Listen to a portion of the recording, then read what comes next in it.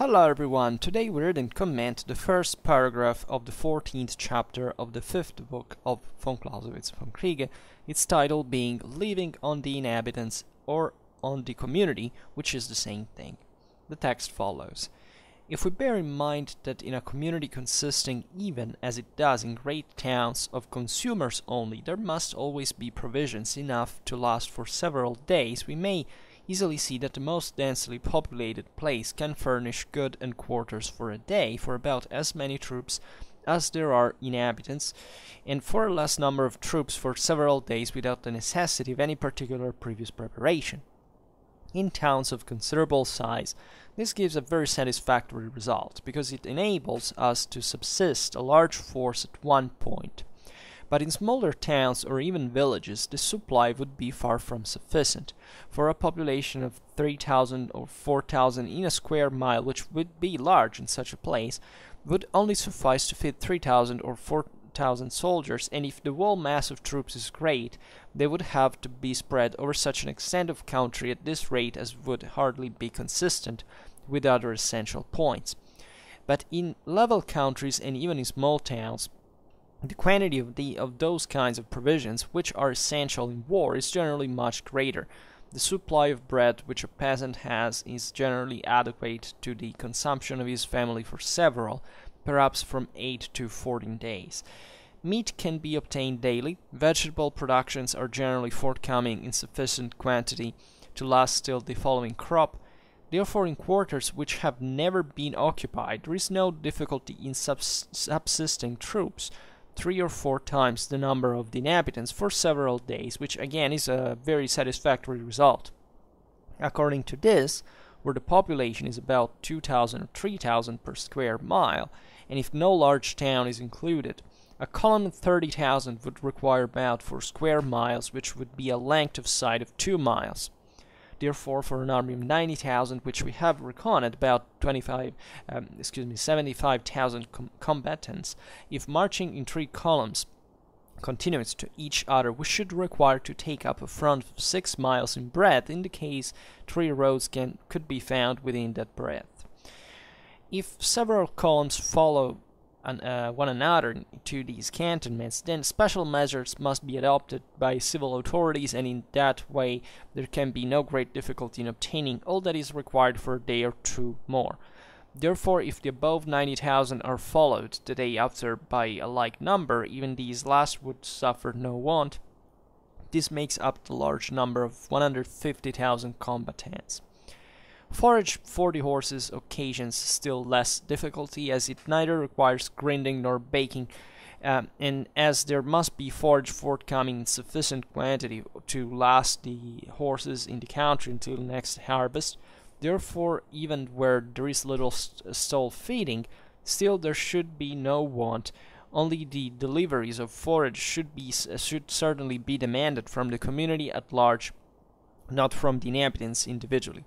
Besides, it is supposed that some attention is of course paid to the nature of the country in making arrangements for a march, so as not to send cavalry mostly into places of commerce and manufacturers, and into districts where there is no forage. The conclusion to be drawn from this hasty glance is therefore that in a moderately populated country, that is, a country of from 2,000 to 3,000 souls per square mile, an army of 150,000 combatants may be subsisted by the inhabitants and community for 1 or 2 days within such a narrow space as will not interfere with its concentration for battle. That is, therefore, that such an army can be subsisted on a continuous march without magazines or other preparation.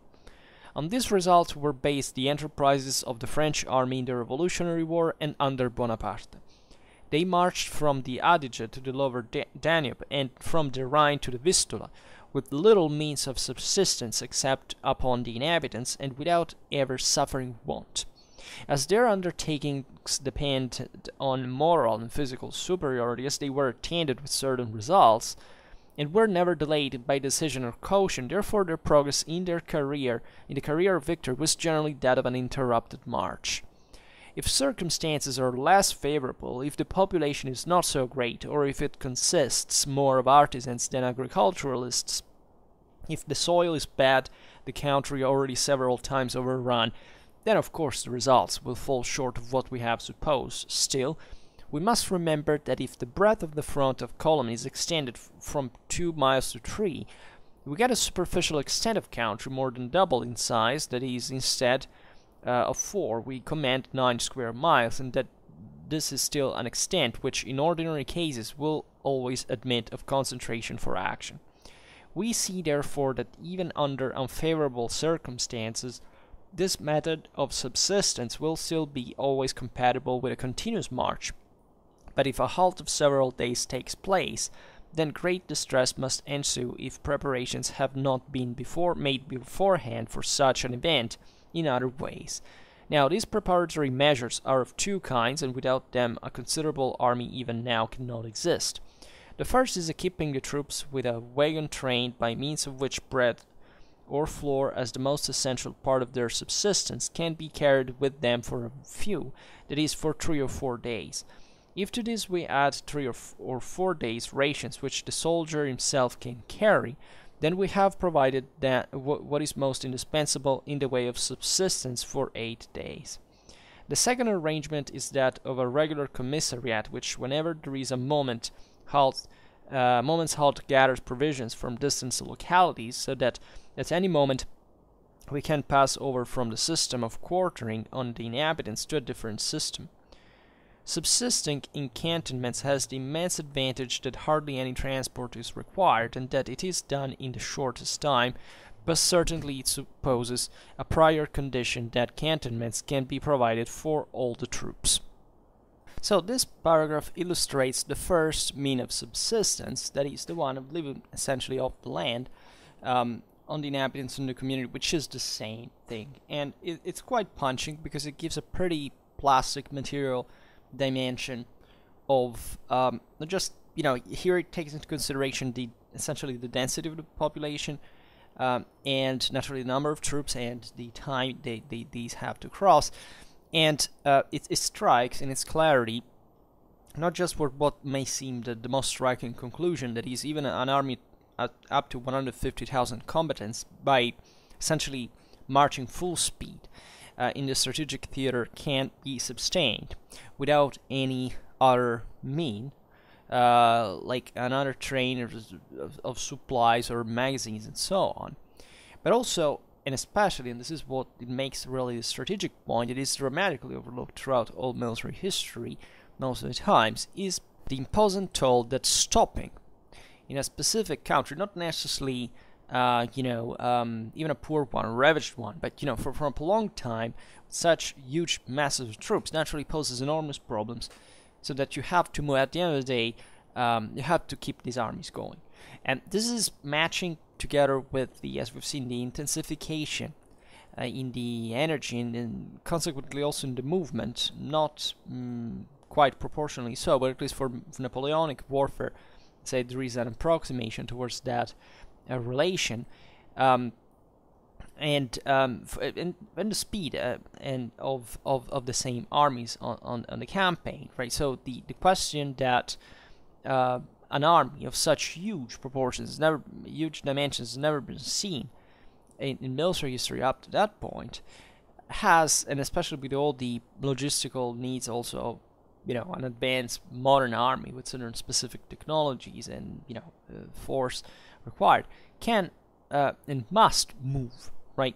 There must be towards this tendency towards absolute warfare a necessary speed that arrives not much just from the logistical needs, but specifically and overwhelmingly from the need to make that army move, right, towards an objective that is proportionate to the size of that army, that an army that naturally costs a lot, not just for as we've seen, the supplies, but for politically, socially, in ways that are deeply intertwined with the broader spectrum of the human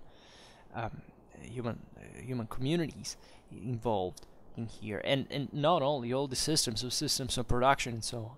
So it's clear when we read it living on the inhabitants or on the community, which is the same thing. Now, Clausewitz writes, if we bear in mind that in a community consisting, even as it does in great towns, of consumers only, so people that do not produce further stuff on the spot, there must always be provisions enough to last for several days. We may easily see that the most densely populated place can furnish food and quarters for a day or for about as many troops as there are inhabitants, at least, and for a less number of troops for several days without the necessity of any particular previous preparation. So this is pretty much obvious. And in towns of considerable size, this gives a very satisfactory result, because it enables us to subsist a large force at one point, but in smaller towns, or even in villages, this supply would be far from sufficient, for a population of 3,000, 4,000 square mile, which would be large in such space, would only suffice to feed 3,000, 4,000 soldiers. And if the whole mass of troops is great, they would have to be spread over such an extent of country at this rate as would hardly be consistent with other essential points. Right. So here it touches basically the problem of population density, that is to say, literally how many people and usually supplies that are, at hand, are there in a certain amount of space. Also, there is the problem of the cantonment, in as much as the distance really for getting that food is about, right? So the various sources of food could be more scattered, and this would require troops also to the discomfort of going to get the food and so on. So it's obvious that the largest, the thickest the settlement is, and the easier it is for maintaining these troops. So here we're talking specifically about centers, like towns, places where you can literally stay as a point, as we've seen most of the times in the previous part of the chapter, in the introduction last time. We have explained, right? There is there is some strategic implications deriving from that, depending naturally on the character of the town, but we have already seen that last time. So here, just as far as specific centers are concerned, but Von Clausewitz says in level countries and even in small towns, the quantity of those kinds of provisions which are essential in war is generally much greater. Right, the supply of bread which a peasant has is generally adequate to the consumption of his family for several, perhaps from 8 to 14 days. Meat can be obtained daily. Vegetable productions are generally forthcoming in sufficient quantity to last till the following crop. Right. Therefore, in quarters which have never been occupied, there is no difficulty in subsisting troops 3 or 4 times the number of the inhabitants for several days, which again is a very satisfactory result, right? So you understand that this would have, however, this entails literally depriving the peasants of all what they have, accumulated up to sometimes even the next crop or even longer time. But still, right, this doesn't matter, because the fate of a country is it's very cynic to say. A country that naturally may not have even the same, maybe it's not involved in the affair proper, maybe it's just an army transitioning to go fight somewhere else, still it's consuming that too, but that's properly the preeminence, the military forces, political and social forces that brought that to happen as a cause of major force required. It's always been like that, but this is just to put in perspective the fact that the brutality of war is finalized, it's aimed to something, right? It's not simply saying, okay, well, these are bastards because they're soldiers coming to fight, and what are they fighting for, right? Lots of strains are required also to communities that have obviously to contribute in a way for certain activities, and we all do, because that's our own societies that either demand themselves for those resources of others, but then international relationships, how things go fundamentally are have a cost. So these things do not go kind of who cares, right? There is always a cost being paid, But von Clausewitz is not a heartless man. He's simply telling us, look at these, we have the means fundamentally to make this an army march with this specific capacity for days without being supplied otherwise, right? And this is important. And von Clausewitz says, according to this, where the population is about 2,000 or 3,000 per square mile, if no large town is included, a column 30,000 would require about 4 square miles, which would be a length of side of 2 miles. Therefore, for an army of 90,000, which we may reckon about 75,000 combatants in marching 3 columns contiguous to each other, we should require to take up a front of 6 miles in breadth, in case 3 roads could be found within that breadth, right? So here, von Clausewitz is simply calculating how, on the base of that demographic density that is fundamentally an average, or at least an optimal average, considering this, as we've seen, this is a flat land, this kind of agricultural area is not being ravaged yet. This is fundamentally the size of a front, and the surface also the armies can occupy by simply passing by and consuming the local resources. You understand what the concept here is, that these troops are even much more numerous than the local populace, but there is enough stocks for from that smaller population to feed all these soldiers for this naturally shorter amount of time. But that's how you can intensify the can maximize the profit, let's say, from occupying these lands and stripping it of their food. Then von Clausewitz says, if several columns follow one another into these cantonments, then special measures must be adopted by the civil authorities. And in that way, there can be no great difficulty in obtaining all that is required in a day or two more.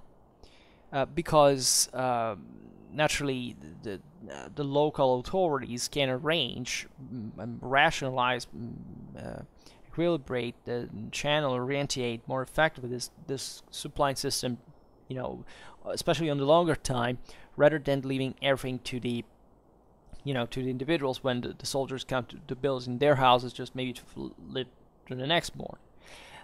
So this naturally has also to do, that, as we were saying before, the larger, settlement is in general, the more it's usually political and socially organized. So it's easier in that regard also to maximize the transaction, let's call it in this way, very often, as you understand, from the army side, the point of the bayonet. But for the local authorities case, we do it in an orderly fashion, can provide it in a more comfortable way. Then Clausewitz says, and this is interesting because naturally it's referred to the moments when ever more is required. So at that point, civil authorities also have some, probably also some additional capacity even to keep the local populace orderly, because this is no easy time for them. But anyhow, Clausewitz says, therefore, if the above 90,000 are followed the day after by a like number, even these last would suffer no want. This makes up the larger number of 150,000 combatants. It's lovely how mathematical this thing is. And for Clausewitz saw it, from his direct experience time after time, so he knew how the thing worked, right? It's interesting because this makes you understand it's not pure calculation, it's not a speculative calculation, it's exactly, it derives, it's a description, a mathematical description of what happens all the time, not all the time, but the average time that this thing was seen, right? And this is how mostly during Napoleonic era, armies worked like, from every side. And 150,000 is really a large number, and more of that later.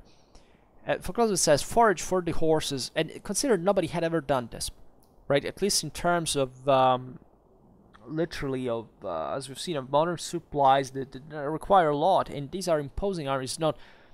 armies of this kind in previous times couldn't be assembled, technically. Never think the sources read in ancient medieval times that 100,000 is actually the actual number of an army. It's kind of ridiculous.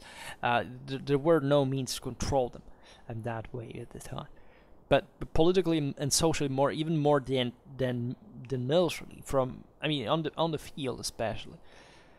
Then von Clausewitz says forage. As unique mass, forage for the horses occasions still less difficulty, as it neither requires grinding nor baking, and as there must be forage forthcoming in sufficient quantity to last the horses in the country until next harvest. Therefore, even where there is little stall feeding, still there should be no want. Only the deliveries of forage should certainly be demanded from the community at large, not from the inhabitants individually. Right, so even here, right, there's enough forage because that's normally stocked when, in a certain period of the year, and it's going to last for a long time. So the only problem, Clausewitz says, it's mostly, making it come from, effectively from the community that has it scattered in a way. So, and besides, Clausewitz says, it is supposed that some attention is, of course, paid to the nature of the country, because the horses cannot be builded so easily as the others. So, theoretically they can, but the question is that there is a more organization. There is usually a more careful organization of the horses, right, than for the men.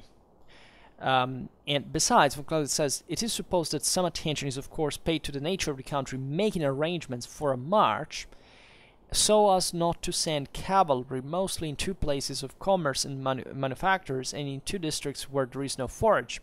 That is to say, consider altogether that cavalry you have to take, as we've seen, is very expensive, very costly, cannot be replaced as easily, and therefore you have to take into account every possible detail. A man can't find more easily certain resources to leave. The horse has as long as he's brought there, so not make the mistake from Clausewitz said to send the horses in a kind of commercial manufacturing area. Send it where there is forage. Send it where that the horses can be fed, because the horses really require a lot, but a lot of food, and very specific one. Right, so it can't be, the thing can't be bypassed otherwise. The conclusion von Clausewitz says to be drawn from this hasty glance is that therefore that in a moderately populated country, so average country, there is a country from 2,000 to 3,000 souls per square mile, an army of 150,000 combatants may be subsisted by the inhabitants and community for 1 or 2 days within such a narrow space as will not interfere with its concentration for battle. That is, therefore, that such an army can be subsisted on a continuous march without magazines or other preparation. That is to say, just as far as the marching is concerned, you in this moderately populated country, you can make past 150,000 combatants on a normal day of march, right, without even magazines or other preparation. Things change, of course, whether these troops, for example, have to be concentrated for battle, that, as we've seen, or there is other imminent, strategic reason for which they have to stop. For example, maybe, as far as the acceleration is concerned, it's not a great deal, or at least it becomes, but not much for the supplies that has to be required. But let's say these are not properly optimal marches, but let's say for 150,000 men, we've seen how complicated it is to just make them move speedily at that. The speed is kind of a maximum, it's kind of a roof. But it's functional. It's what you expect from an army of that time to be, and therefore this density, this local wealth is enough just not to organize basically any kind of magazines or other prearranged supplies. And von Clausewitz says, on this result, were based the enterprises of the French army in the Revolutionary War and under Bonaparte. They marched from the Adige to the lower Danube and from the Rhine to the Vistula with little means of subsistence except upon the inhabitants and without ever suffering want. And these were held campaigns across, as we've seen, Central Europe that were crossed without particular strains in terms of, needing supplies for sustaining troops. No, it went smoothly. and these were the largest armies ever been put together. So Clausewitz says, as their undertakings depend on moral and physical superiority, as they were attended with certain results and were never delayed by indecision or caution, therefore their progress in the career of victory was generally that of an uninterrupted march. Right, and this has not to do with supplies, but properly with strategical matters. That is, yes, you make an army marching speedily, but why? Even during, properly in the theater of war, right? Because you basically crush enemy, an army after another, like Napoleon did in this circumstances. So he didn't have to stop, but probably he wouldn't even had the chance to stop, if not meeting the big battle that is exactly what he did, for this, moral and physical superiority that fundamentally allowed this speedily move. So as if, here there was no positional warfare whatsoever, if not by stopping, in a certain center where it was enough resources in that sense, yes. But for the rest, everything went like from A to B without particular problems. Yes, we had maybe a major battle in between, but without a permanent concentration of troops in a land that would be exhausted by that in the process, right? Everything passed. And this is not to be given for granted, as you understand. So that von Clausewitz takes into consideration where things go worse and says, if circumstances are less favorable, if the population is not so great, or if it consists more of artisans than agriculturalists, if the soil is bad, the country already several times overrun, then of course the results will fall short of what we have supposed. Still, we must remember that if the breadth of the front of a column is extended from 2 miles to 3, we get a superficial extent of country more than double in size. That is, instead of 4, we command 9 square miles, and that this is still an extent which, in ordinary cases, will always admit of concentration for action. We see, therefore, that even under unfavorable circumstances, this method of subsistence will still be always compatible with a continuous march. That is to say, you don't have just to follow the snake's head, right? You can split into various columns so that you can basically occupy that lateral surface that still has enough resources. Yes, you split more the army, but technically you manage it to make it survive in worse situations, in different, by simply extending the range of the army's same size, right? But the place where they cross, because this is the point, it's not much how much you find there on the spot, but how much you can keep your army, cohese strategically. That may be a very imposing necessity in certain circumstances. Well, just consider that in the worst situation, if the local land really can't make it to subsist, to maintain this army marching on the same trail, right? You can still split the trail, right? And you have to determine it yourself. But once again, this is in fact what war is. You are in charge. There's no prearranged way of here it tells you what you have to do in certain circumstances, but how much this is going to be, that you have to calculate yourself. This is why this is not a deterministic thing, and the Vom Kriege is not meant to be read like, tell me what to do in terms of now. That you have to learn on your own. That's not having an answer. It's exactly giving you the best answer you can ever receive. But still giving you some hint to say, okay, look, but you have to calculate it yourself. Given that normally things work like that, right? That the normal in war changes a lot, but there is still a balance. There is still an average that objectively that makes the theory of the art of war, as we are seeing here. Then von Clausewitz says, but if a halt of several days, so here it takes into consideration not the shortage of food for the continuous march, but just if an army has to stop for several days, then great distress must ensue if preparations have not been made beforehand for such an event in other ways. Now, because of course you're gonna exhaust with that number of men the local country that men have to eat, right? It's not something you can postpone more than much. So you must have prepared naturally rations supplied making come from somewhere else, brought with you or whatever. So now these preparatory measures are of two kinds, and without them a considerable army even now cannot exist.